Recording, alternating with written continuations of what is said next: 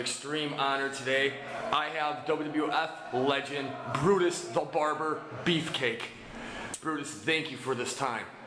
My pleasure, man. How you doing? We haven't seen you in a while. What are you doing? What are you up to? I am touring the country and in Canada, still wrestling the independent circuits, doing a little reality TV here and there, lots of conventions, you know, and just having a good old time, strutting and cutting my way around the country just like I always have. We couldn't expect any more. Let me ask you, Brutus, you're a legend and you're obviously an inspiration to many. What do you like about wrestling now compared to the way it was years ago? Well, really, honestly, I really don't like anything about wrestling now. It's just not even comparable to what it was 25 years ago, 20 years ago. It's a whole different ballgame. I mean, I guess it's the nature of the business. The world, times change, world change, people change, wrestling business changes. Doesn't mean I have to like it. Doesn't mean it's for the good, or you know, in the situation.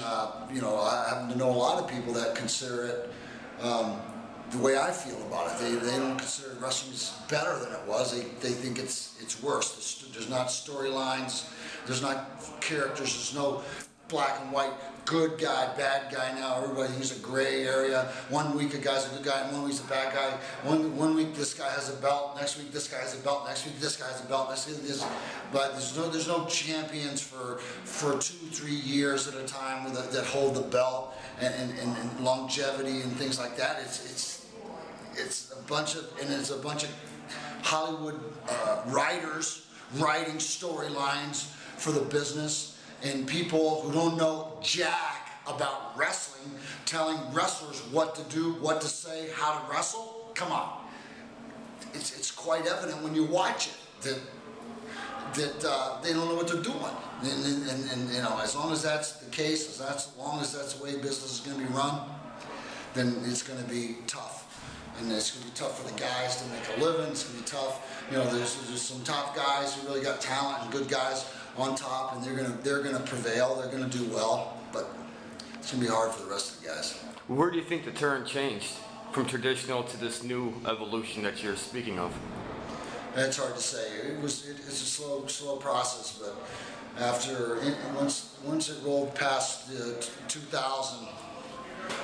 Probably the last 11 years, I'd say. And once it rolled past 2000, then things really changed, started changing.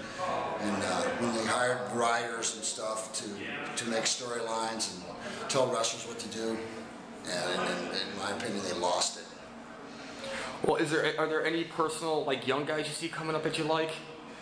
Oh, there's some good guys out there. You know, second generation, third generation wrestlers like Randy Orton. You know, and who's a good hand. There's some good talent out there. There's no doubt about it. But I just don't know if they're really being able to reach their true potential because they're not even allowing them to be themselves with people telling them what to do, what to say. I don't know how. I could have never done that myself. I could have never functioned as a wrestler and went in the ring and done a daily basis of working like I did with somebody trying to tell me what to do. Those are golden words. Do you really think wrestling needs to go back to basics? I think so.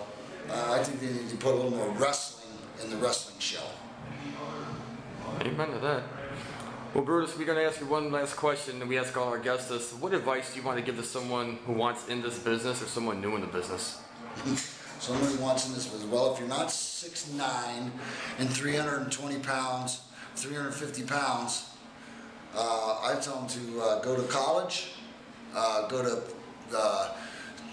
to school, get an education, learn how to fix computers, join the army, because I wouldn't waste my time trying to be a wrestler because you ain't gonna make it, and you ain't gonna make no money.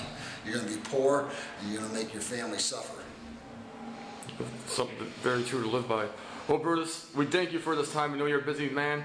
Again, it's been really a true honor having you on here. Fans, you know who he is. Keep following him. Until then, Brutus, you have a good day. Fans, stay tuned.